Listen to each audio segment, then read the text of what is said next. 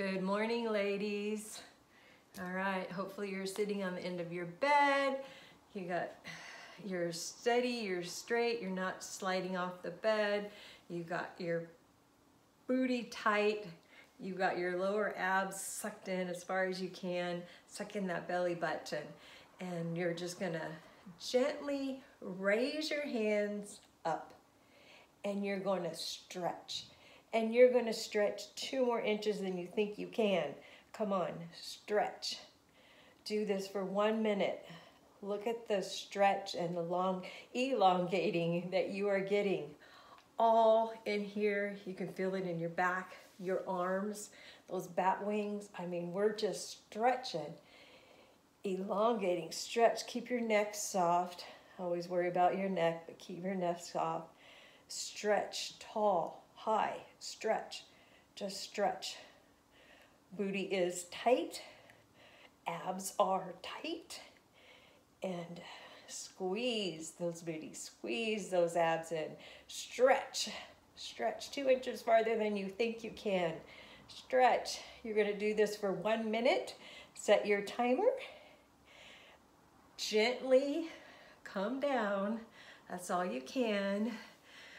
Do a little arm rolls, and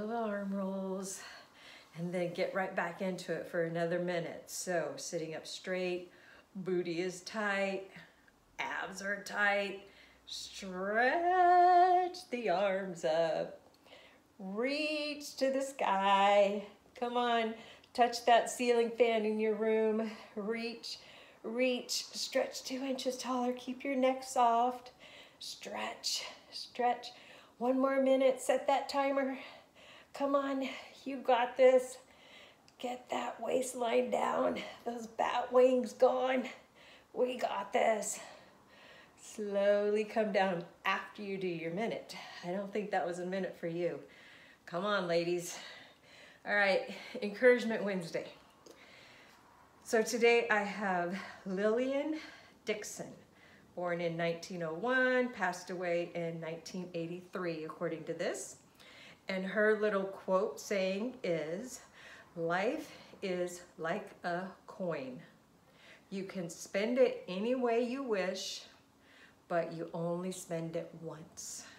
So, we are on this earth for only one time before we are taken up to our Heavenly Father. So make your time on this earth good, treat yourself good, treat others good, smile at people. You never know what they're going through, and that smile may just enlighten their day. All right, have a blessed day. Pajama Granny, check it out. Bye, ladies.